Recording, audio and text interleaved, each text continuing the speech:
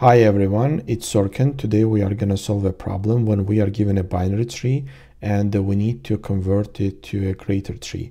So what's that mean? It means that the value of each node we are updating to value of that node plus the value of all other nodes which are greater than the value of this one. For example, let's take this one. We have a value of this node is 0 and the value of the all other nodes is greater than the value of this one. So it's a 1, 2, 3, 4, 5, 6, 7, 8.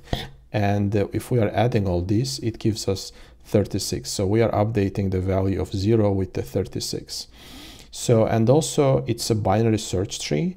And we are given a reminder what the binary search tree is. It's kind of also a hint for us. So the values on the left is the value on the left of a binary tree is less than, so the left subtree of the node contains only nodes with the keys less than the keys node. So for example, the values on the left is all the values is less than the values the root value and the values on the right.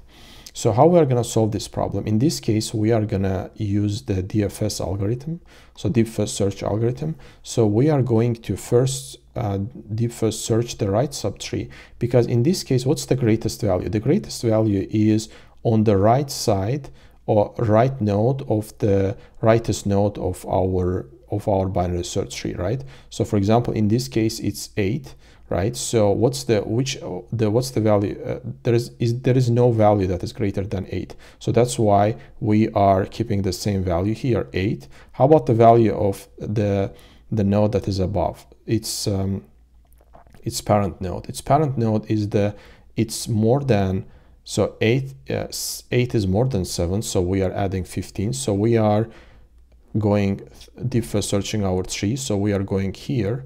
And we are taking this node, and as we go here, we are maintaining a variable sum to which we are adding the value. So first we are adding 7, then we are adding, now it's our value is 15, then we are adding the value of 15, we are adding 6, which is 21, then we are adding 20 to 21, we are adding 5, 26, and so on.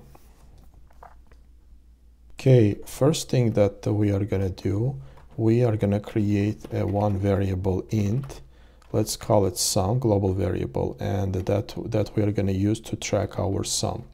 Okay, now we can go and deep first search our tree. So for that, let's just first check the corner case and also our base case.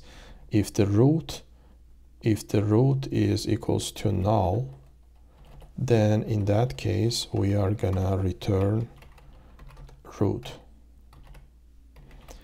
Right, and now we can go and deep first search our tree. Let's just copy paste that here.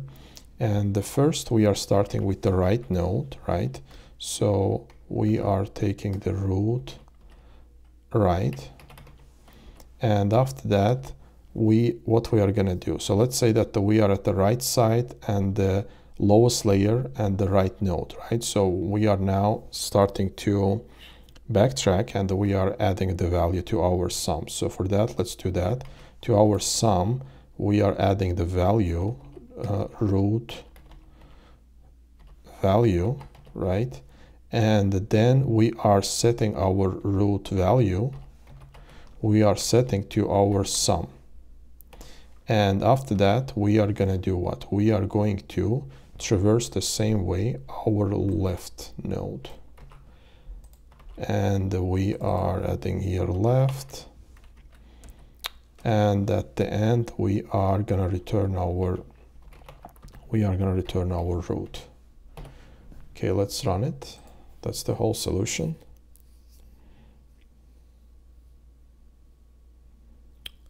Okay, great, it works as expected. Okay, what's the time and space complexity of this solution? The time complexity of this solution is, since we are visiting all the nodes, is of n. How about the space complexity? Space complexity is determined by the height of the search tree. So the worst case, it's gonna be O of n. It's gonna be O of n.